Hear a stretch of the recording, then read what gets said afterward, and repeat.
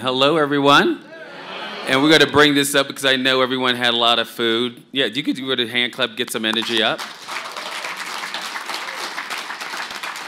So welcome, I want to say back to the second panel. Now, who was here this morning? Oh, wow, a good group. So what I would say first, let me thank the panelists from Meet the Masters program from this morning. What I would say is a couple of things. One, I was uncomfortably pleased this morning that American Express actually can create a platform for transparency, even though it was a little bit of tension. There was some difficult topics that were covered, but in fact, transparency of discourse is what it's all about. Do you agree? Was that worth your time? And for that, I'm going to actually ask everyone who was here, that's why I asked you to raise your hand, to leave $10 at the door on the way out, because you would have had to pay for that if there was somewhere else. Pay extra for that, I should say. But seriously, for over 35 years, American Express has been involved in supporting and helping the restaurant industry. We're incredibly proud of that. We actually, as you see here, so you wouldn't forget, this is the 29th year that we've been involved in this. And it's just a great opportunity for all industry members to get together, those who are leaders and innovators and thought provokers to get a chance to get them up close and personal.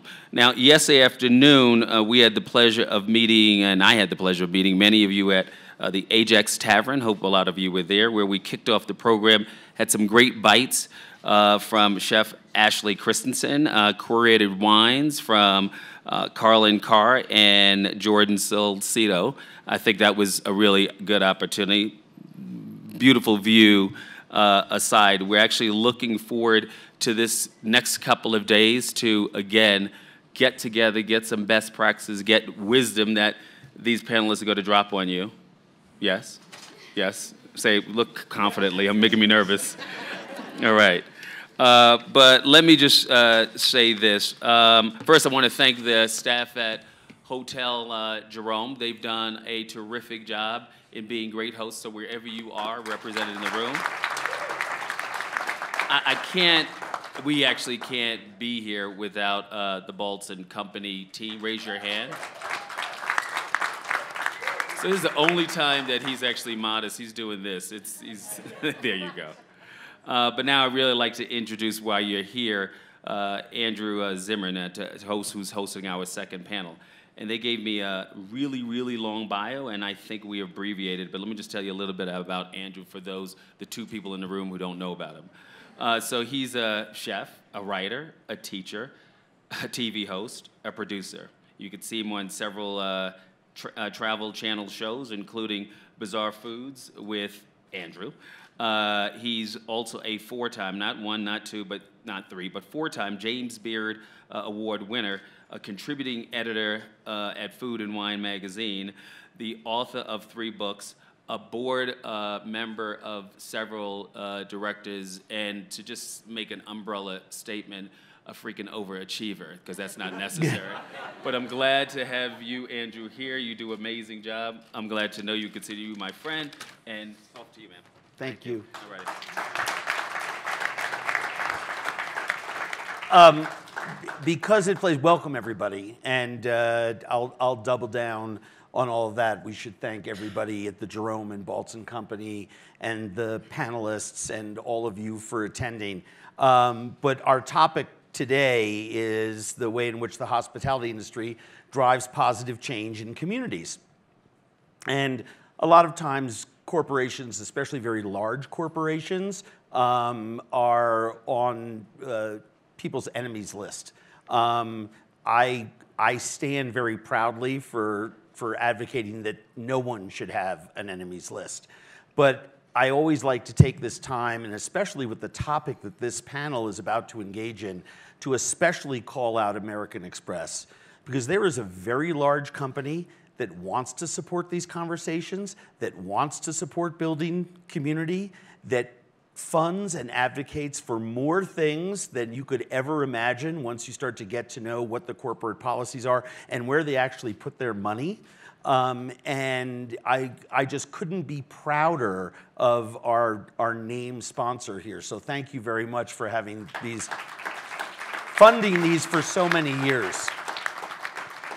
Not just this morning, but hopefully this afternoon as well. I want to quickly introduce our panel, and we'll learn a little bit about them.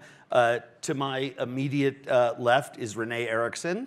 I know I must be getting old because when she opened Walrus and the Carpenter in Seattle, I went there to eat, and I was just looking and just checking everyone's bio and just reading through to make sure that there wasn't something that stood out to me. And now she has like 17 restaurants. But she is a community driving rock star, many awards, an incredible book, and many restaurants in Seattle. To her left is my friend Jose Enrique, who has a restaurant in Puerto Rico, in San Juan. Many awards, many accolades, but some of you, I hope all of you, will recognize him from umpteen appearances on every newscast that I watched for weeks and weeks as Puerto Rico struggled to rebuild itself. The very first place, I believe it was the very first place that produced a meal, community-driven, volunteer-cooked meal, was in Jose's restaurant once Jose Andres got down there, correct? Correct.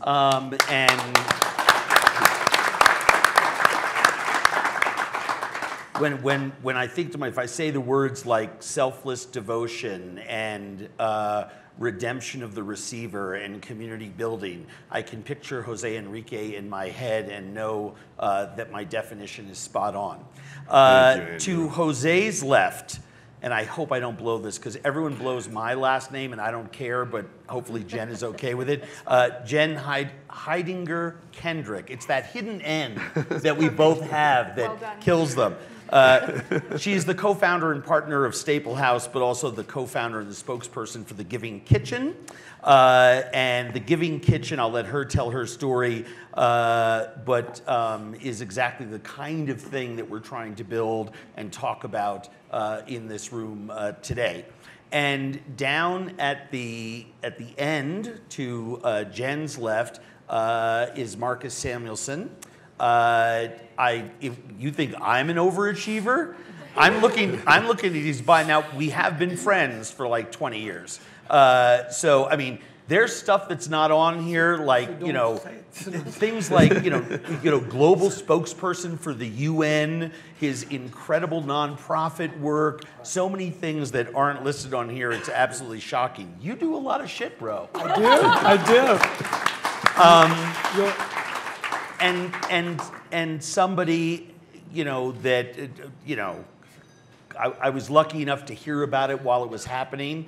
But when you talk about community and when you talk about business models, lifting up, walking away from a, 3-star Michelin tablecloth experience in Midtown, cooking for 1/100th percenters, and saying, you know what, I'm going uptown and I'm going to remake a community through running a business, a restaurant, now many, to me was one of the biggest put your money where your mouth is moves I've ever seen.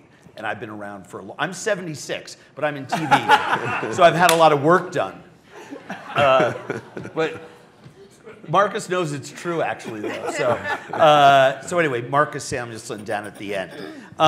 So let's start with you, Marcus. I mean, we're in an industry that has always been about giving. Yeah. The restaurant and hospitality industry takes its name from words that implicit in them is a certain level of other-centeredness.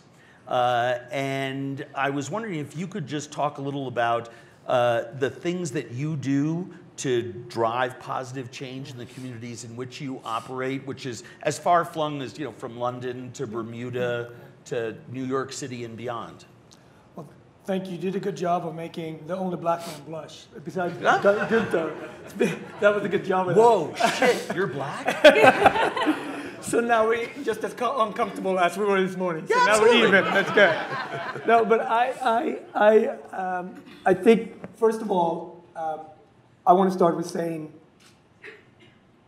you know, a lot of us, we go through this grieving period right now where it's very, very hard for me, and you and I talked about it.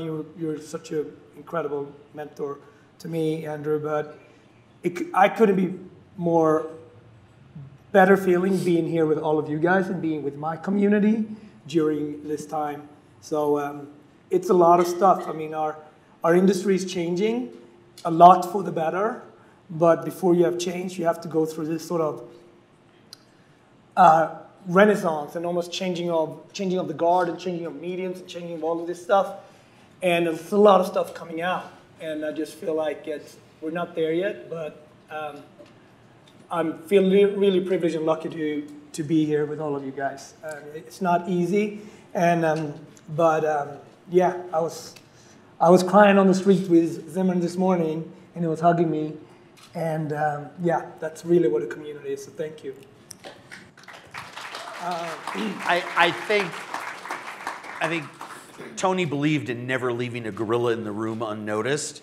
And I just think it's important for anyone who's not on the uptick that I think most of us, and certainly Marcus and I have talked about this, when it comes to community and all the great things we're doing, when there's an untimely death, and certainly in the manner in which Tony left us, has revealed a lot of fatal flaws in the way in which we do gather and the way in which a lot of us run our lives, and everyone is taking a moment to pause and do some necessary introspection and some necessary reaching out to everyone around them to make sure they're okay. And so thank you for saying that, but that's what we're talking about. So community for me, I think it goes back, first of all, to the word restaurant, right? It's a word that we throw around.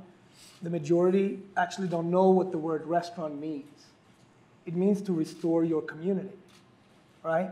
So think about the very essence of that. And when I was coming up, there was only one way to be a chef. It was only men.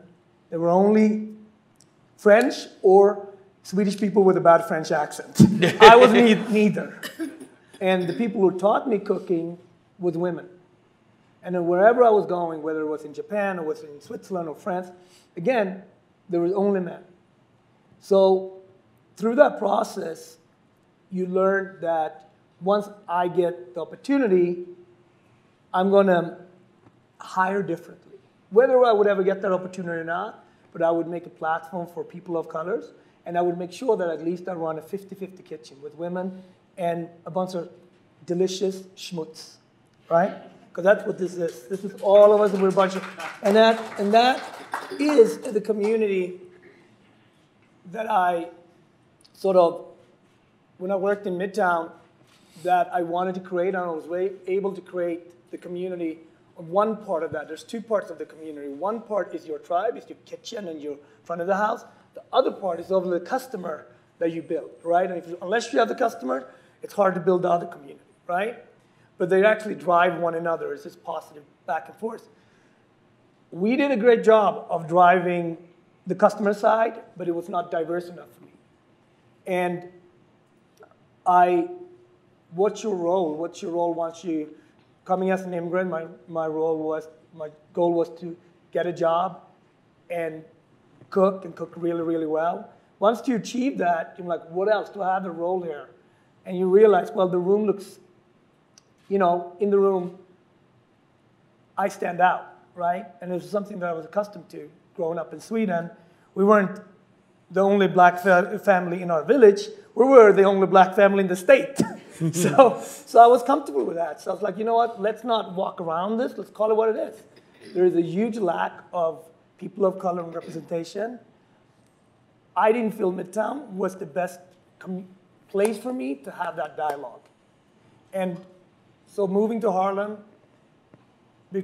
Harlem and opening Red Rooster, it took me 7 years because I didn't feel that I knew the community well enough. And if I'm going to represent the community, I needed to really do a deep dive. And through these 7 years, I learned what an urban community looks like. You know, it's not a coincidence that there's no access to farmers market.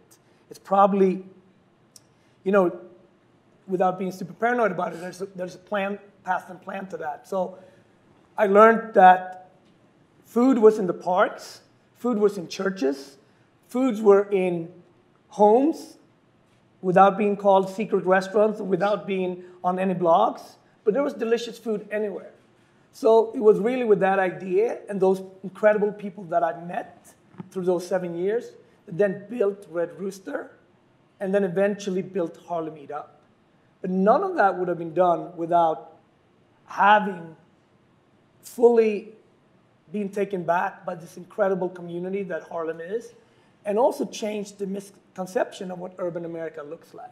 And the one thing as restaurateurs and chefs that we are, we're interrupters in the space. We can be positive interrupters in space, or we can be negative interrupters in space. And if we're positive, it will grow and will lead to magical things, right? And Red Rooster would not be Red Rooster without the incredible community of Harlem. And that is really what inspires our restaurant all the time. I am the ambassador for that, but I would be nothing without the 170 people that work there, the 70 band members that come in, but also the 4,000 customers that we meet every week. Can I ask you a follow-up question? Because, you know, there was a point in your life where you were doing, I mean, you're a global presence, and, you know, you show up in a lot of different places, yes, not just with restaurants, but in your charitable endeavors, yeah, and stuff like that. But there, it seems, am I wrong? You know, 5, 6 years ago, you had your hands in a lot of sort of global things.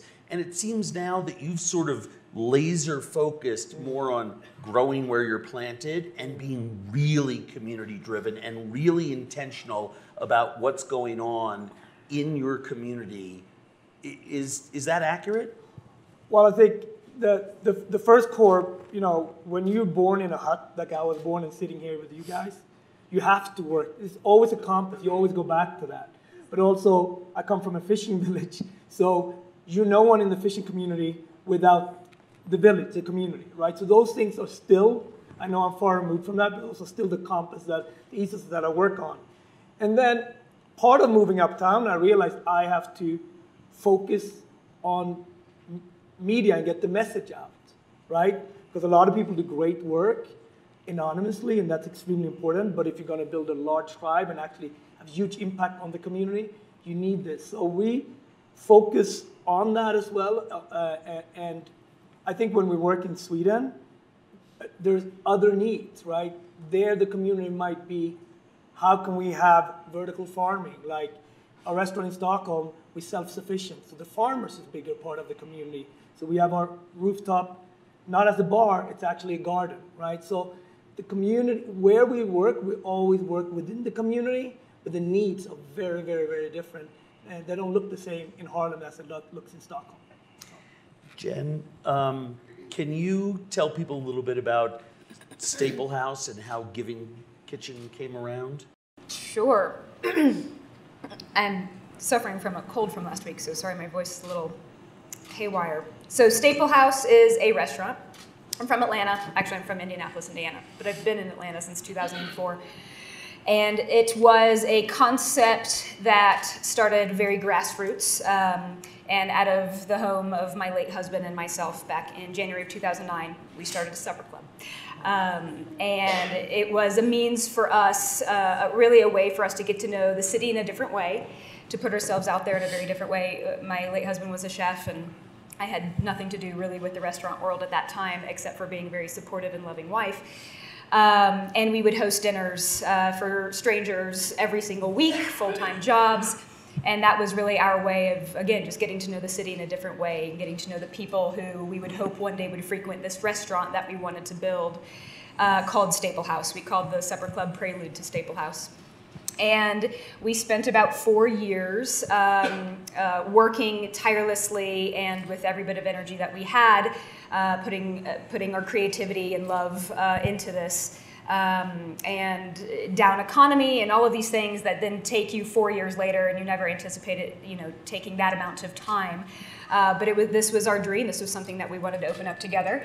And how Giving Kitchen became involved was really out of tragedy. It was December of 2012. My late husband, who had never missed a day of work in his entire life, was never really sick, was suddenly diagnosed with a late-stage gallbladder cancer, stage 4 gallbladder cancer, and given 6 months to live. And you can imagine, for all of us who have felt tragedy and who have experienced loss, what that might do to you. We never had human children, but this idea of this restaurant was everything that we worked towards. It was the dream, it was the child. And what happened after that was really our community support, and that's really why I'm here and why I have the honor to be able to speak locally in Atlanta and nationally, talking about the mission of the good work of the Giving Kitchen and what it's able to provide for communities like our own. But the hope and dream, in the future is that the Giving Kitchen is everywhere. It was a community of people. Thank you for that clap, that's sweet. It was a community of people, our friends and family and mentors, who rallied around Ryan and I and said, let us help you, because it's exactly what the restaurant community does. They work tirelessly, they serve all of the time, and they help. There's really, I think, nothing this community, that's the thing that we know how best to do, I think. And this is exactly what happened to us. We were a very young couple, and full of pride, and didn't have, we really had no understanding of what this was going to do to us, outside of the fact that we knew that the idea of Staple House was never going to come to fruition.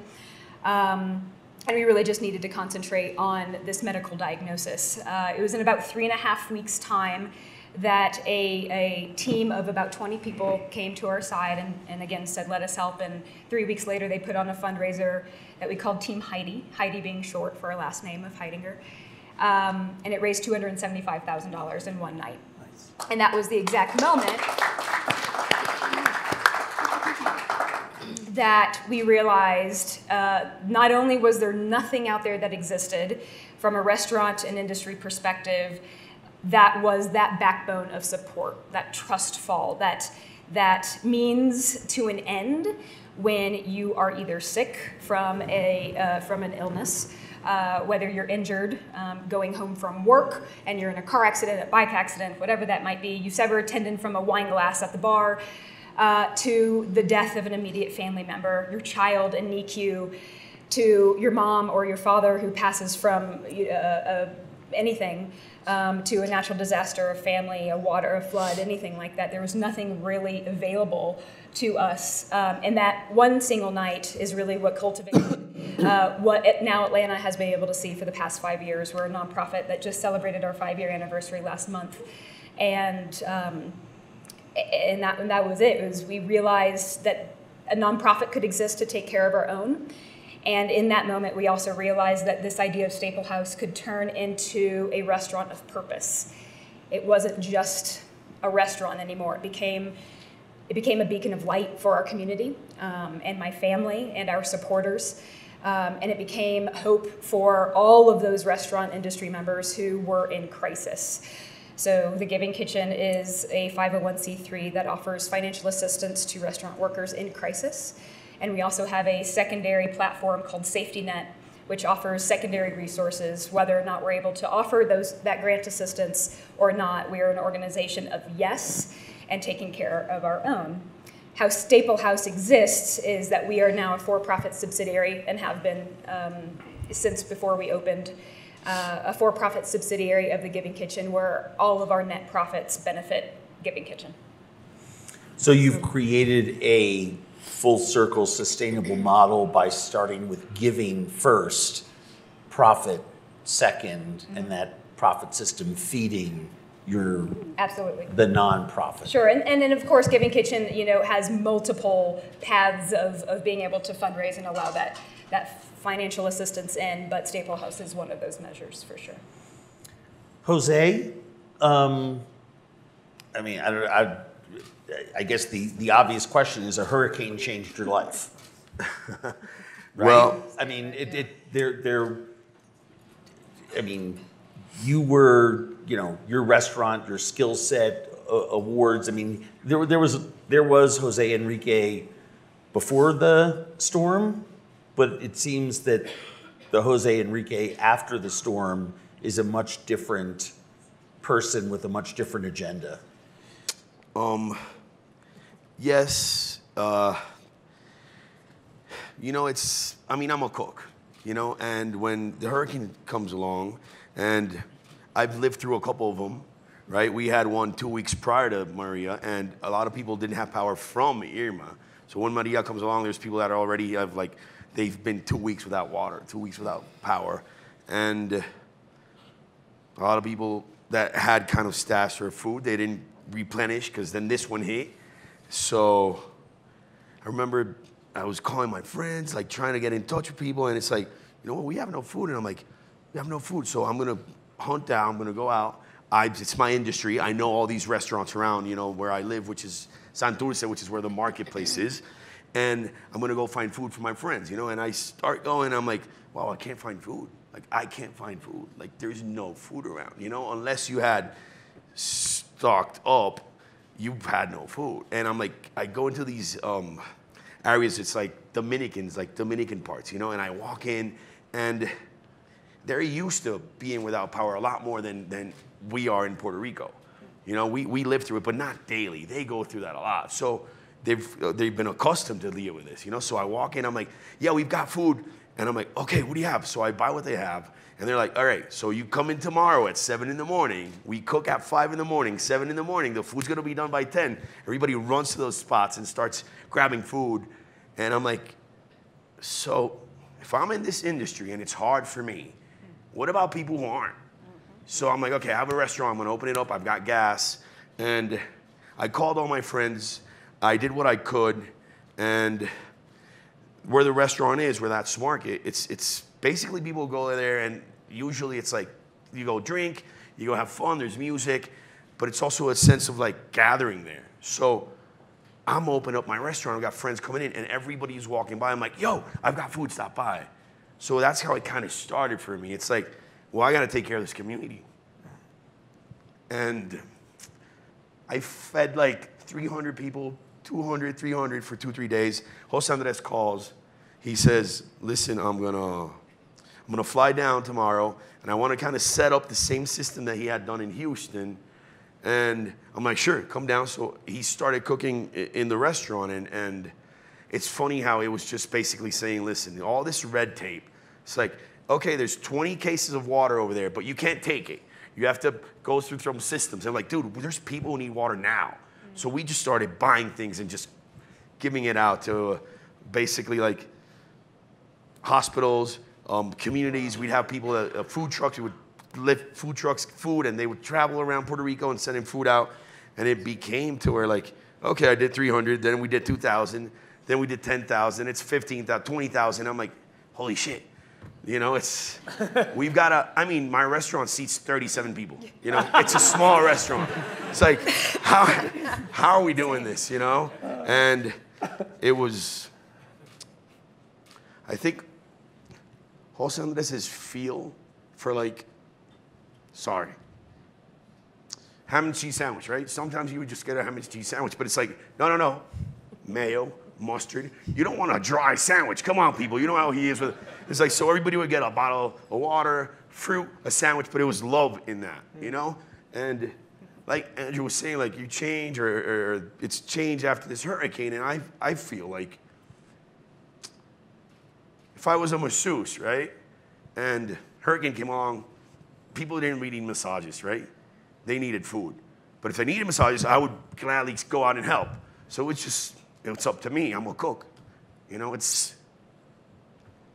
I think we all give, you know? It's just, I was in the position of like, I can help because I cook and people are hungry. So it was like up to cooks, and it was up to I think also being in the hospitality industry, we love giving, and it's like, it just fell right on, you know? It wasn't like, I think anybody would have done it in my position. Or I wish I could. You did. Probably not. Well, I like to feel like that, you know?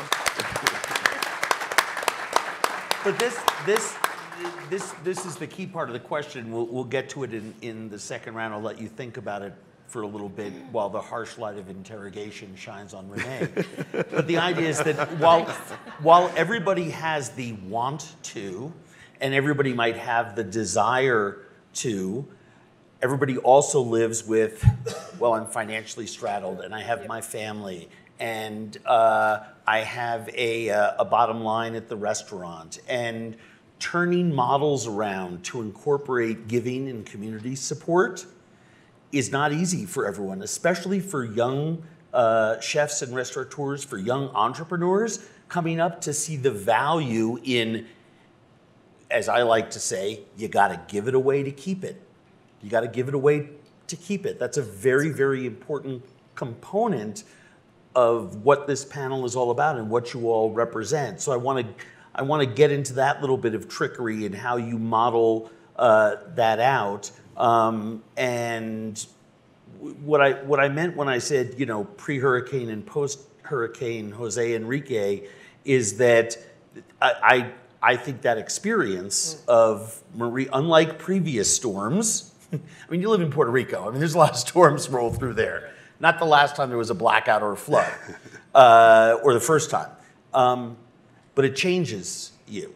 I think you're knowing you before and after, you're a changed human being. I don't think it's ever going back to the old Jose Enrique. I think you are on different spiritual footing. A lot of times it takes tragedy, it did in my life, to get me to that point, to understand the concept of service and how I could model that and how I could give and have it not still be about me, but as Robert always says, about the redemption of the receiver, right? Because there's so many people in need. So how do young people coming up in this community, young entrepreneurs, do that? So think about that. With such a big footprint now in Seattle, you know, what drives you in your community, and how do you show up for your community? Well, listening to everyone has been really interesting to like think of things in my life that have, you know, my hurricane, so to speak, because I think I spent 14 years probably cooking and just doing that in a kitchen, you know, with my employees, loving it, not really having a big picture around like any impact that I would have or did have. And we had a really incredible experience with one of my employees who died tragically. And it was in a way that we all kind of just, you know, you just couldn't believe it. And you know, I think, you know, there's always that time in your life where you're like looking back being like, what did I miss? How did I miss it?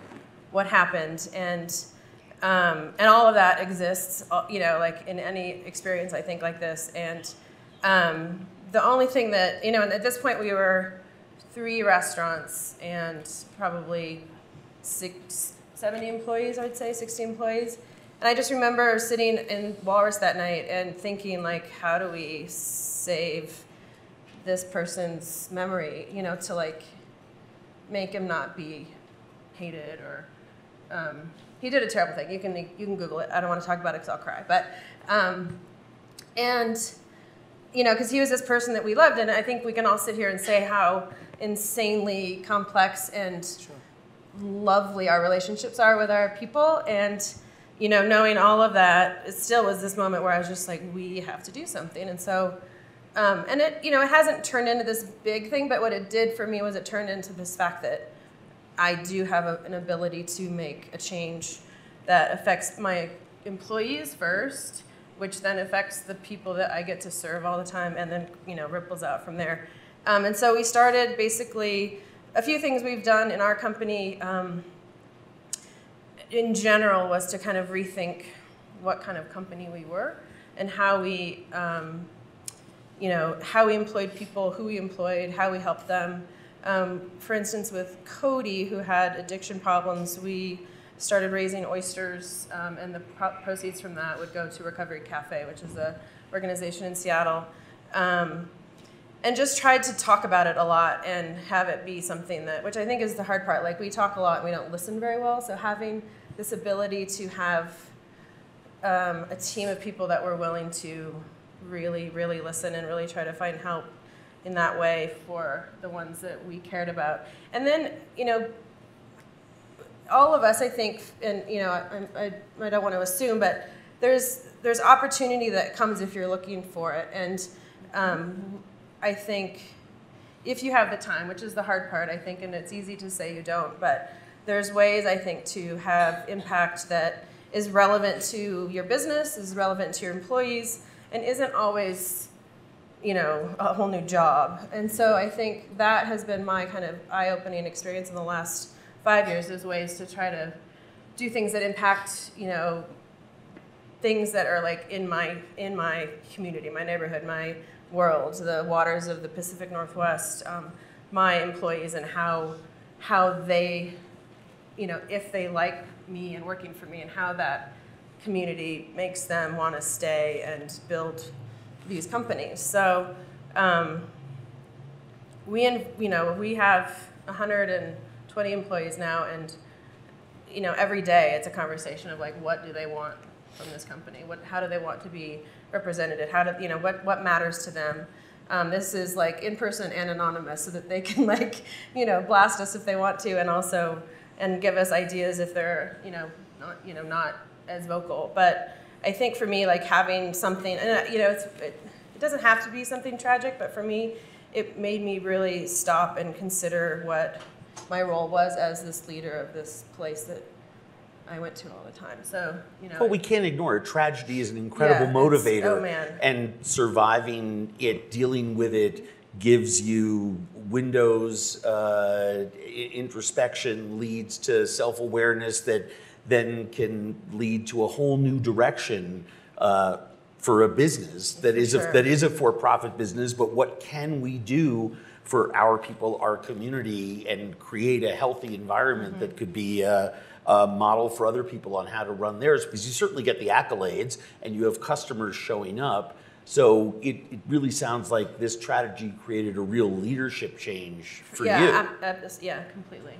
And I didn't really, I feel like I started cooking when I was 20 and had my first restaurant at 25, and forever just sort of felt like a kid, didn't really think that I mattered or had any voice or anything. And so many things I think have, blossomed out of like something that really made me stop and be like, what in the hell are we doing here? This is wrong. And so, and it is something that the tools are available if you're willing to like speak about it, I think, and that's really like the worst part, I think, is if you can be, raw and open to somebody and have, ask for help, which is, the hardest thing. But even if it's like someone that if you're not in the middle of it yourself, but you're in the middle of it because someone else is struggling, I think there's a duty to try to like, even if, I can't help Cody anymore, but I can try to help my other employees that are struggling with similar things. So yeah, and it's, we're not perfect, but it feels good to have the awareness that you can have an impact. That's a big deal. Just one other person. That's all you need to do is touch one other person, right? And asking for help is a sign of strength, not a weakness. Mm-hmm. That's one of my favorite spiritual axioms. Very hard to get people to do that, but you can set up an atmosphere of grace like you have in your restaurants where people can give feedback. That's setting up an atmosphere of grace that creates change. And I think a lot of entrepreneurs forget that it's not the grand gesture. It's not the grand gesture. Mm-hmm. It's the little stuff. Well, and I think, Marcus, you said this as well. It's just like, I'm not the company, like they are. And so it's like if they want something that I would, and most of them are 20 years younger than me now, which is terrifying. But, it's a whole new world. Like, the priorities have shifted, everything's shifted. And so, like, if you're not listening, you're going to miss it. Mm-hmm. So how do we have a lot of people out here who, maybe are considering, how do I integrate some of these principles into my life? How do I get more involved? How do I get past the fear of starting to focus on other people and just not me or my bottom line? Because, money is a big aspect of all of this, both in how you're taking it and giving it away, but how you're prioritizing and how you're working. So let's create a hypothetical situation. There's a young entrepreneur out there in the food space that wants to do more for their community. And I want to save time for question and answer and all the rest of that, because I want this to be a conversation with you people. But, short form, what kind of advice would you give someone who came to you and said, I need to change the way in which we're doing things, and I want to be able to give back more, and I need some help? What are a couple pieces of advice you'd give them? I think you can focus on, first of all, I think there's a lot of strength in a catastrophe situation. And as bad as it is, you're going through that, then out came, like, I'm going to give an example, like Tribeca Film Festival that is known all over the world. It started because nobody wanted to go to Tribeca after 9/11, right? So I went to Jane when we wanted to start, because I look at urban America as a crisis situation. So I asked Jane, she mentored me through starting Harlem Meetup. She said, you can get 15,000 people to come, and you can get 1,500 people to work for this, but it's going to take time. But there was a model there. There was somebody I could call up. I could call Jane. How did you guys do this? How did you guys do this? Right? So everybody needs a mentor in a situation.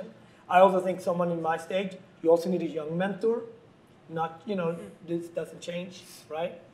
The three things you can control, you got to know what they are. It's community, content, and culture. And if you get those three creeks to talk to one another, you have a very powerful thing, right? The community is your staff and your customers. The culture is something that we all care about here, you work on, and as a new company, it's very hard to figure out, like, what is my culture? And it might change, you know what I mean? Just like Renee said, it's changed over the 14 years. And then content. Content, the menu, what you serve, or how you push it out. So I think those three things are controllables that you can control and say, this is who we are. This is not just what we do, this is who we are. I found a lot of strength in looking at African-American culture and the struggles and the civil rights movement and the roles restaurant had in those movements.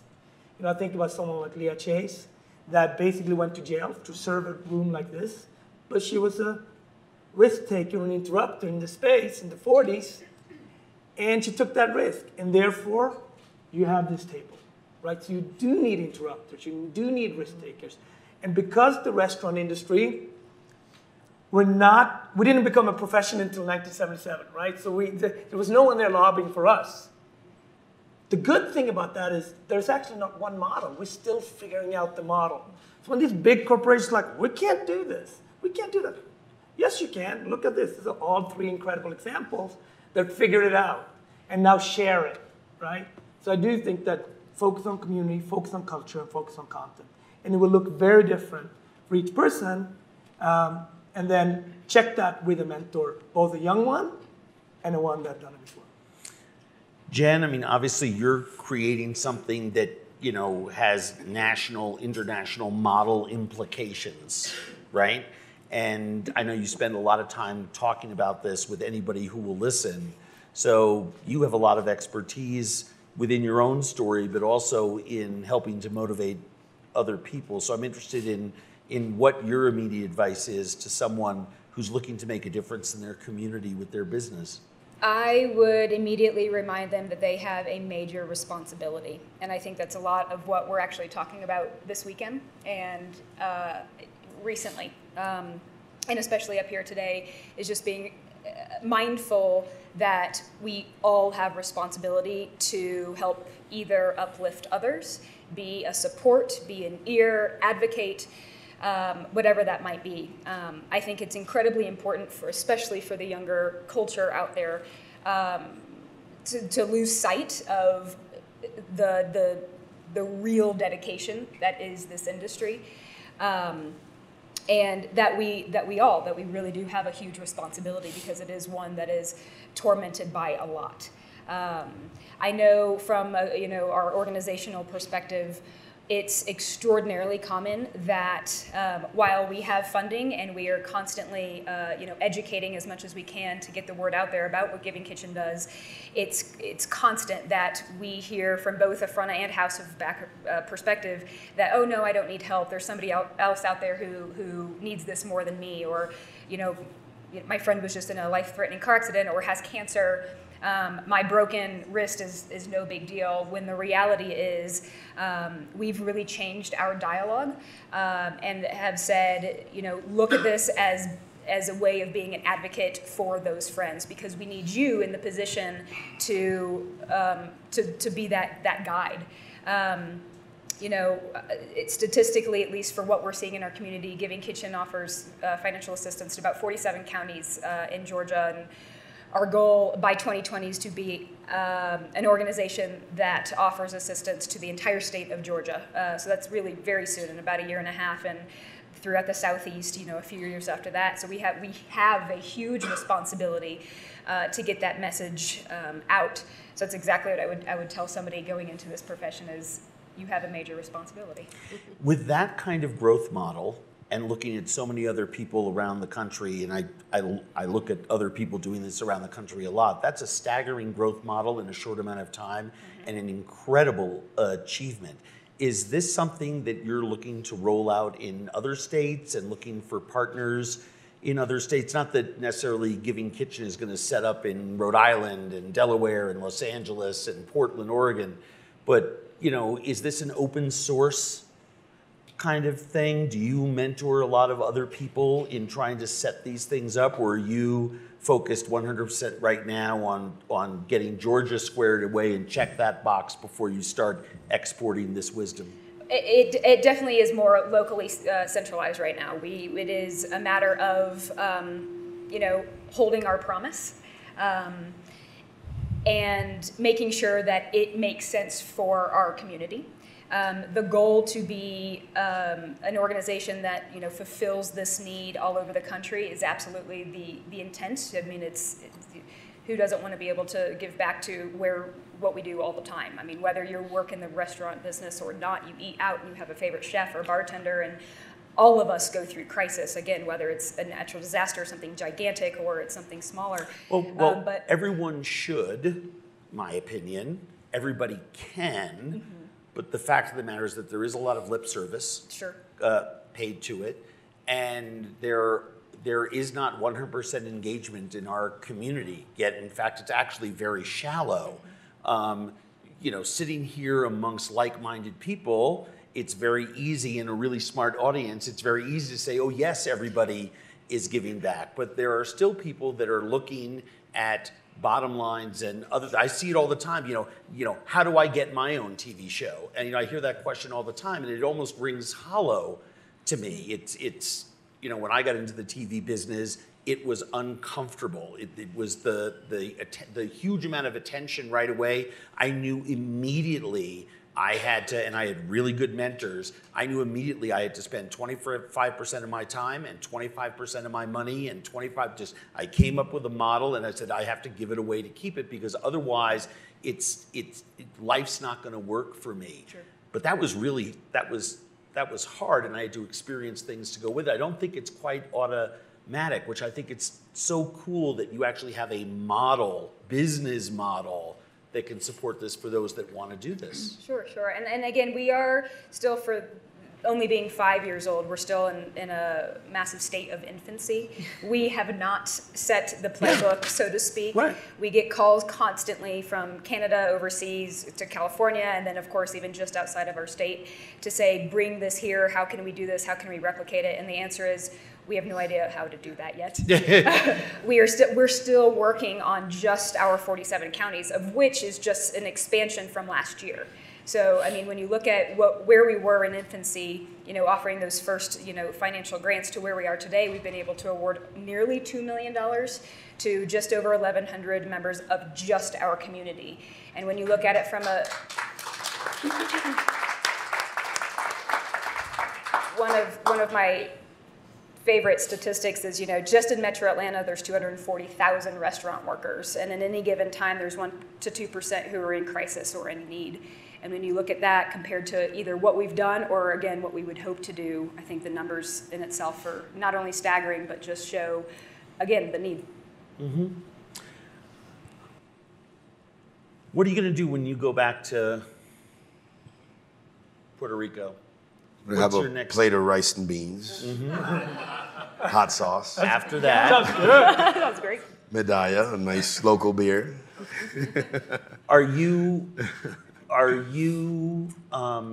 There's still so much work to be done. Yes. Right? And, obviously, I can't imagine, because he's someone I spend a lot of time with, the impact and the insane gravitational pull that the planet called Jose Andres has on people that are around him is massive. Has this changed the way you operate your business and plan on operating your business and what you plan on doing moving forward? What do you say to someone who says, I want to, because I do think people are selfless. I do think where there's a disaster, people want to reach out and help people. You don't even think twice about diving into the water to save the puppy, right? Yeah. But from a nuts and bolts operationalization standpoint, right? Because you can have an idea that you got to operationalize it. What are you thinking about doing? Where's this taking you? I think what hit me, because you're no longer just a cook, by the way. I hate to say it. Seriously. I mean, I know what you mean by that. I know that. But I know it's easy. But the fact is that some things happened, and now you're more than just a cook. To other people and to yourself. Thank you, Andrew. You know what? I think what the most important thing is that first response. It's of course, everybody helps at the beginning, and then there's that ongoing effect. But I think what I was saying before with that red tape, it's just huge. It's huge. It's like, all right, well, people here don't have food, they don't have water, and you've got stored food and water, and you can't get it from there to there just because it has to go through so many departments in the government. Mm-hmm. And I saw that firsthand, and it was a big deal. I was like, I can't believe it. Like, it was unheard of. And I think what I got out of Jose Andres, which he started up a project where he wants to take it to, all right, if anything happens in the Caribbean, anything happens in Puerto Rico, it's like he's got his battalions almost. It's like, Jose Enrique, you know how we do it? You know the system that I roll on? Essentially warehouses of disaster relief equipment, mobile kitchens, et cetera, so we're not airdropping bags of rice into countries that are enduring a disaster that have no way to cook them and may not even eat rice. Correct. No, this is correct. True. Yeah, and you know what? Even and that's so true because, food is emotional, and if you go through let's say you have no power, you have no food, you've been like this for 3 weeks, a month, you've got kids, you can't feed them, and then FEMA, right? It's basically dropping these packages of like military supplies, right? And you heat them up, and you've got this food, and it's like, these people are in an uncomfortable situation, and then they're eating something that's like weird to them. Like if you can just, work it and give them the rice and beans that they're used to, give them like the roots and vegetables that brings them that homey feel. It provides a moment till you sit down and you feel like, okay, I can relax. I know what's going on. But saying that rice, people who don't know what they're doing, it's uncertainty on top of uncertainty. And when food's the thing that's actually kind of holds you down every day. Mm-hmm. Yeah. I had a chance to be in Zatari refugee camp on the Syrian-Jordanian border a couple of months ago. And the largest business in a city of 100,000 people that sprang up instantaneously with her people who have all, 100% of the community is traumatized, right? You know, all the NGOs set up these food place, stuff like that. No one goes there. They go to the place that serves up Syrian pan-roasted chicken and vegetables and pickles and bread. And it's the largest business in Zatari. It's the largest employer in Zatari, right? Economic models can come from that sense of pop-up giving. Have events recently, I mean, from, you know, Tony's passing to, you know, the hashtag Me Too issues of the last 14 some odd months, all the rest of that. Have you been thinking, as things have gotten stranger and weirder, which they have, that that you have wisdom to pass on to people, and how would you go about doing that? Because I think you do, in terms of how you've created your community. And what you do. When a young person comes to you and says, "What do I do, Renee?" What do you tell them? Where do you tell them to start? You know, I feel like I ask that question still to myself all the time.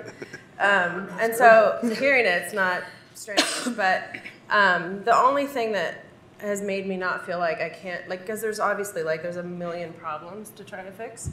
And if you think about that, it's like, well, fuck, I can't do anything, you know? So if you think about, like, what you can do here, or, like, with, you know, literally, like, the first layer out of your life, and pick something that you know you might be able to have some impact on, start there. And I would say start small. You know, like, if you know, we have employees that we help, you know, find them volunteerships for teaching kids how to grow and cook food. You know, so, like, figuring out what it is that, asking them what they want, what they care about, what they're worried about, what gives them, you know, sleepless nights, what makes it hard to, you know, breathe about it, is, and help them find, you know, an outlet, because there's so many places to help. You don't even have, you know, I am, like, insanely impressed with people that, like, have their own organization, but that's not the only way to help people. And right. I think it's really important to think that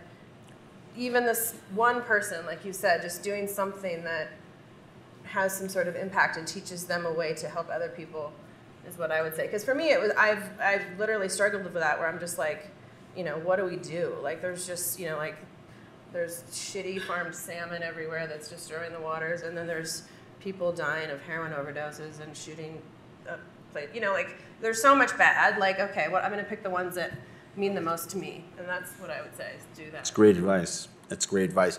Before we throw it open to Q&A, I just wanted to go back to something that you said at the very beginning of this that sparked an idea in my head that's not fully formed, so I'll apologize for saying it before I do. But you brought up the French verb restaurer as being the word from which we get the word restaurant, meaning, you know, to restore and to make whole. Yeah. And we talk about the restaurant model in a sense as if it's a, you know, French, you know, Western European concept from the 18th century. You know, Japanese restaurants have existed since, you know, the 6th century. Ruins at Pompeii show that there were communal cooking areas. I believe very strongly that restaurants have existed since the beginning of time. And the reason that I do is because of that word.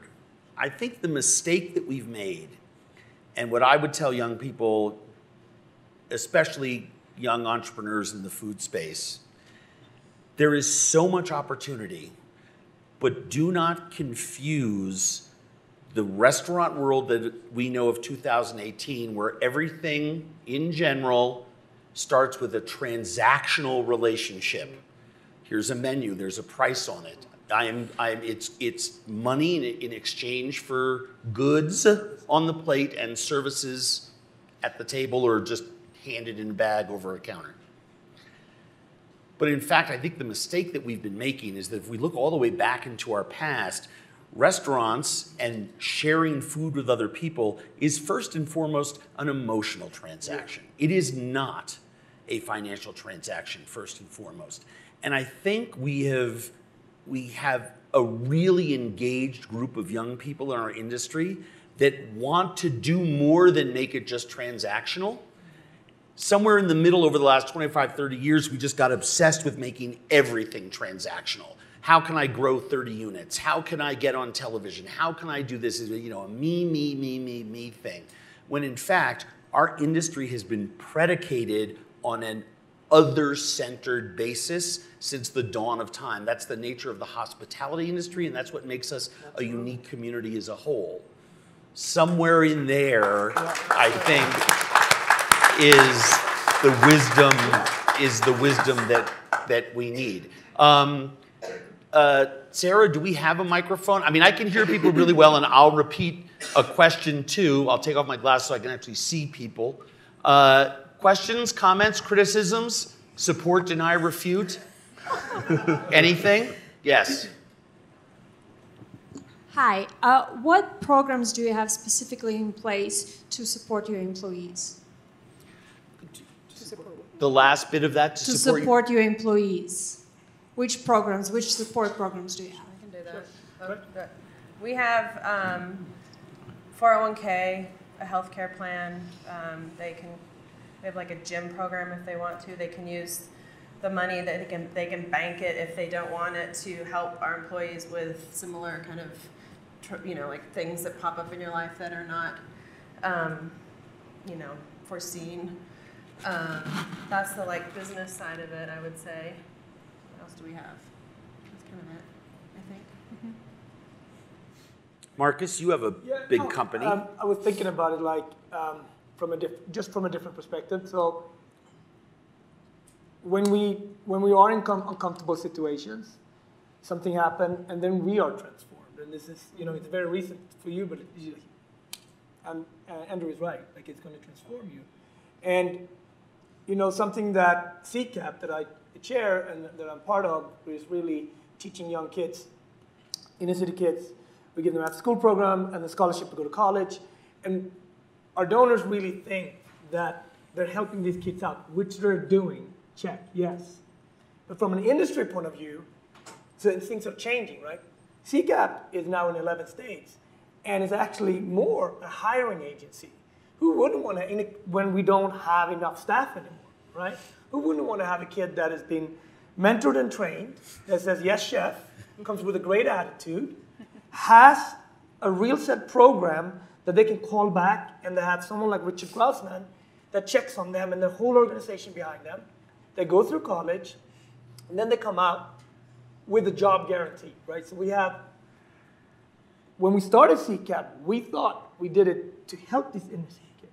I tell you right now, CCAP is helping the industry much, much, much, much more than we're helping them. And I notice it because all the calls, all my chef friends that calls me, I'm really short. Can you open a CCAP in Detroit? Can you open a CCAP in Newark? Because, so it will transform. The other point, I think, with this was also about, you know, being feeling a sense of attack, or being out there thinking about something. Like, I came to America. I love America so much, and as immigrants, we're deeply in love with this place, right?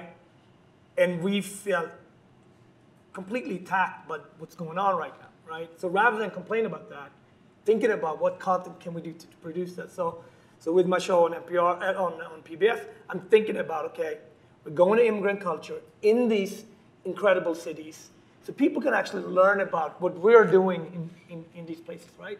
And no one in this industry here, on this table, actually needs to see it because everyone here understands it. The people I want to see it, I want to see two things. I want the US Congress to see it, and then I want them to take 1 week less recess and volunteer. And volunteer in Puerto Rico and eat food cooked by immigrants and go down to Houston, not come with this like helicopter view, how we're going to fix it, but actually stand there in the mud. Because it will completely, or work in urban America, it will completely change the way the industry has transformed me. because of that. If I would have this helicopter view of what the industry is, I wouldn't have a clue. And that's why these men, because they're predominantly men, they're clueless. And that's why they will be unemployed. Thank you, Marcus. Very well said. Question, comment, concern? Yes. Lady with the great haircut all the way in the back. First of all, thank you for everything you do. Who takes care of you while you're doing this work? Jen? My husband right here. I got remarried to a wonderful man named John Wayne in October. And yes, Coolest name ever. that's really his name too. My 3 dogs, my therapist, and truly, truly, truly my community. You know, we all have a choice. I speak on this a lot. And my choice was to simply wake up every morning and get the hell out of bed. And it took a long time for me to walk down my hallway at my house and enter the kitchen that my husband cooked. It took months, in fact. And then I made a choice to finally go into that kitchen and use his pots and pans and his knives, because it was a way for me to not only realize that that was a massive connection, but for me to get into the dark hole and realize that I had to fall in love with it before I could migrate myself out of it and then become a voice for other people who were in need. So with that, I would say, again, yeah, my support is just knowing the fact that I have a choice and that my community is truly my backbone and my way to kind of a full-fledged salvation, if you will. Who takes care of you? My friends and my family. I mean, they're always around. I love having them around. I love being with them. You know, there's obviously people in the business as well. There's that. There's that. Peers are always. You're always checking up on your peers, and it's funny how it just happens. You know, it's like one day you're just, how's this guy doing? Let me just call him up, and you end up actually stopping by, or somebody stops by your restaurant. How are you feeling? You've been all right? I heard the business, or I heard this is going on. Like cooks, you know, we actually look after each other. Mm-hmm. So it's kind of like, even when you're not working it, it's working you. Yeah, I guess. No, yes. Yeah. I mean, that's part of being in a community, and why it's important for people to build communities of care around them, especially for people who are focusing on taking care of others. Sometimes you forget how to take care of yourself. Do you have I think, Kat, your Twitter. I'm like, your tweets have been really interesting for me the last few weeks, or a few days, I guess. Feels like a few weeks. And I think probably what you're asking is like, are you hiding? And I think that's something that I think we all do kind of in our own way. And I think there's a conversation around, you know, like the actual being honest about how you are and how you really are. And I think, for me, I think it's a really interesting, it's just, the last few days have just been crazy. And to kind of look around and wonder like who's hiding in my life and what they're missing or what I'm missing is something that I think about a lot. And now I'm getting emotional. But it's, you know, I think the thing that I try to think about the most is trusting the people that work with me so that I can not always be there. I think that's the biggest gift I can do for myself, as well as for them to, like, you know, end up running what I'm asking them to do. And so that time, which is, I think, what you need to not be a crazy person in this business, is you know, to not hang out with my employees from 20 years ago, or just, you know, like hang out with my people that are my friends in a different capacity, to have conversations that don't relate to the things that stress me out at work. And having that time is the only way, I think, for me to like feel, you know, the openness to be able to talk about it. Because it's, you know, like I don't have those conversations with my employees in that same way, because I'm the person that they're coming to. And I don't want to look like a, you know, crying fool. I don't think any of them are in here right now, but I think, you know, like that, having, you know, trusting them and giving them the space to like do what I'm asking them to do, so that I can be with other people, you know, which is often difficult in this business. My family, my immediate family, my wife and my son. You know, I was struggling how to balance family and work, and I was horrible. I am probably still horrible, but I'm trying. But then also speak a lot to my close friends like Sarah and Philip and Andrew, and I was like, I don't want, like, with this specifically, I didn't want to text Andrew, I wanted to speak to him. I call always Danielle. I remember when Charlie Trotter died, it was just natural for me to call Danielle. I called Danielle, of course, when this happened. So Danielle is somebody I just always, he's just always there for me. And I can't. And then my other friends in the industry, Jeffrey and Alex and Scott, like just very close. Aaron, I spoke to Aaron. And we go back and forth, you know. So I think I'm very appreciative of the community, the diverse community we have. So I go back to that tribe because that's my closest tribe. Kat, can you remind people about the private but open to anyone who wishes to be there event that you have created tomorrow that is a what's heard here stays here event, but if you could just let people know about that? Sure, yeah, and Andrew's going to be there with me. It's for people who work in restaurants. I run a website called Chefs with Issues, and we're a place for people to talk about mental health. So it's tomorrow from 12:30 to 1:45. What happens, that room stays in that room. No press, no tweets, no nothing out of there. Just a bunch of people coming together to support each other and figure out how to move forward in joy and support and health. And if they want to send me a note about it, because I don't remember the name of the venue. Great. Or Sarah can. I'm Kat, K-A-T, at chefswithissues.com, and I'll send you the information and the RSVP link. That's Kat, K-A-T, at chefswithissues.com. And we will share the address of the Bat Cave for tomorrow, which will be very inspiring and joyful. Question, comment? Yes, ma'am? Sorry, you look like a man. Oh, thank God it is. Thank you, Marcus. Hi, how are you? And I was just gonna say, don't feel bad, Renee, because I think I've cried 4 times since I've gotten here. I'm blaming it on the altitude. I wanted to ask you, actually, my restaurants are in DC, where the battle against changing the traditional tip system is well underway. We have a big vote on Tuesday about whether we're going to eliminate the tip credit, which allows restaurant owners to tip under minimum wage as long as, excuse me, I'm like out of breath, altitude, I'm telling you. As long as tips make up for the employees' lower base pay.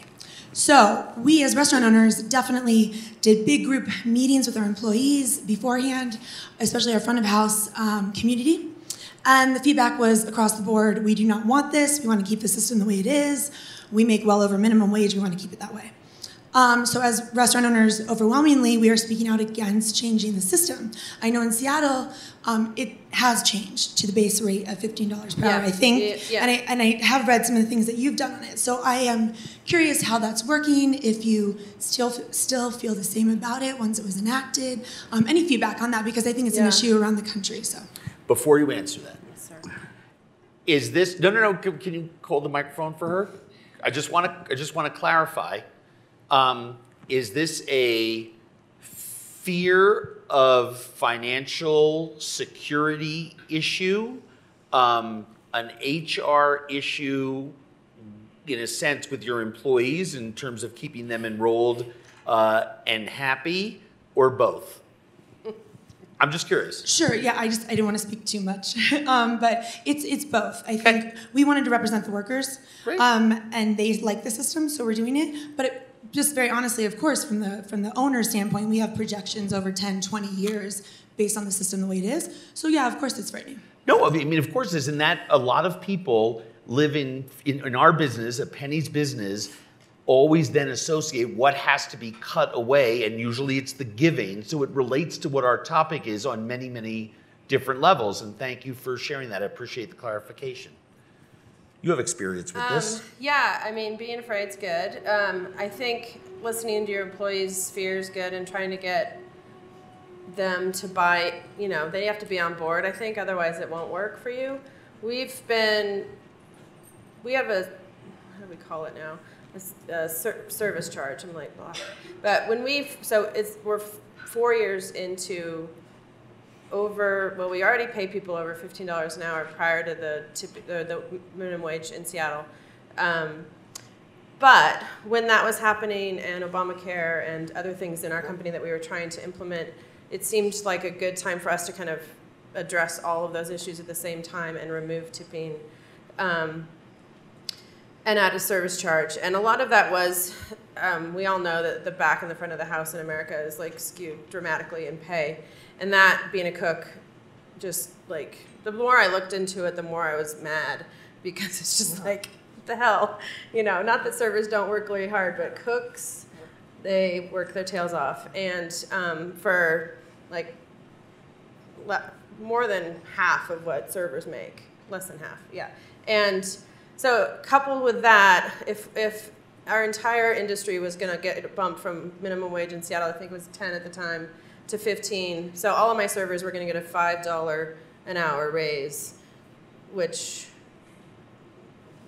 didn't help anything. It just made them make more money and made the disparity greater and more frustration and all of that. And so all of these components made us, and on top of it, all the issues around tipping in general, which is gross and unfair and uncomfortable and just wrong. You don't tip your tire guy, you don't tip your dentist, you don't tip almost anyone. And for some reason, we still tip for, a Coke at a table versus, a Coke not at a table. It's just dumb.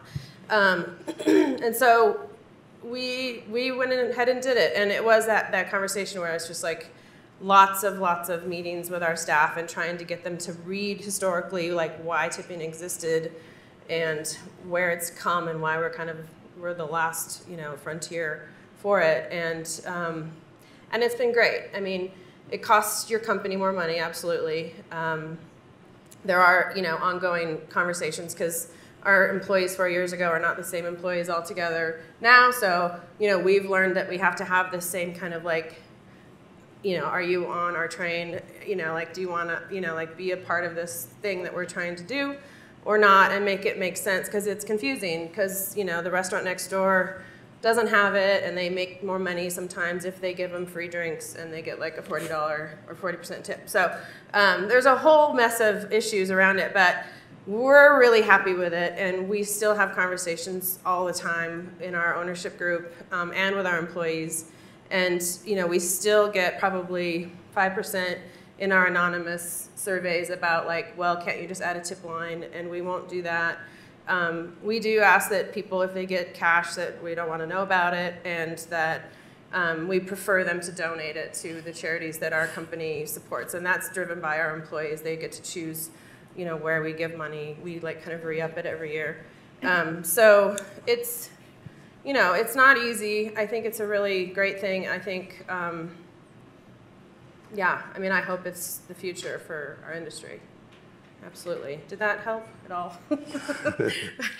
Help me. I've been told we don't have time for any more questions, so of course that means we can take one last question. Can you turn me back on? After this, Jose and Renee are cooking out in the ballrooms. Correct. Or the garden terrace, so I've just got an SOS that we need one of the chefs out. Who's our last question? Is it you? I guess it's me. He's in trouble. Hi. It's what happens when you're a cook, right? Yes. Oh, shit. Pleasure being here. Thank you, Jose.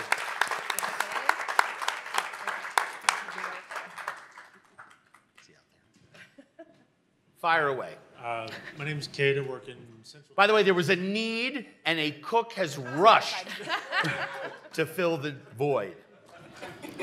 So I have a catering business in Central Texas. Can you hold that up a little closer? Catering business in Central Texas. I've also co-partnered in a nonprofit kind of geared towards education of a younger generation as far as food service and everything that's involved in that. I'm curious, all of your opinion on how you would get a younger generation engaged in that. What's the beginning? How do you kick that off? Well, I think our industry is very exciting, and it offers a lot. It offers camaraderie, it offers emotional connections that it can be a bridge to whatever the next is. But I think I've never had an issue to engage young people because there's so many moving parts in our industry. So I think whether it starts back of the house or front of the house, but it's probably easier sometimes to start at back of the house, it can be hands-on in a different way. But I think that doing cooking classes and really teaching about very simple things, how to cook, which is something that you don't have to become a chef to, which is an important tool, right? It's like a language. Just as important as coding, probably even more. And then also teaching about simple things about taste, which I think not only young people don't know, that we can all experience sweet, sour, salt, bitter, heat, and umami. This is every single person, whatever age. So I think there's so much there, and just engage in that. It doesn't have to be for 40 people, or 30 can be for 10 or 5. So I would start with that, those things you can control. Taking them to the farmer's market, or how does stuff grow? Like, young people want to get engaged, especially a generation that comes out with so much technology. So learning about how do you up your social compass, I think cooking in our industry is an excellent example about those opportunities. And that is not just need for inner city poor kids. That's an emotional connection, is for everyone, very democratic. Jen, how do you do it? I was going to say, to ask for engagement means you have to show engagement, and you have to dive in. At least us at Staple House, we're a very small business. We have 32 seats in our dining room, and we have 26 teammates total. And it is very frequent that I will work dish and to show my engagement and the reality of what it takes. In fact, we rotate our dish position from our back and our front of house teammates, and so we don't even really have a dishwasher, except for when you're in that position.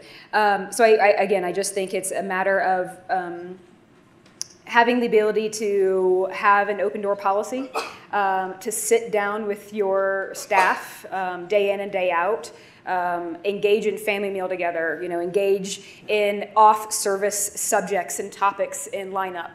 It's showing why you are here, why you started this business, from the very beginning it's not about really making money, it's about service, and it's about, giving back. That's the hope. I'm not sure, is it young, what's the age group that you're working with? Or is it like all? Oh, you can just holler at me. What's the age group? Well, our summer camp that we run during the summer is 9 to 14, and then the rest of the year is pretty open spectrum. Awesome. We have schools from all over the country come. We have schools from our community come. But as far as age range, we've gone anywhere from little bitty guys to high school. Okay, there's a organization that my husband's on the panel of, and we do a lot of work with in Seattle called Green Plate Special. Do you know? Okay, so I was going to say, like, that for me, it was like the most amazing experience to be a part of, and having, and they're 9 to 13, I think, for the most part, and then they have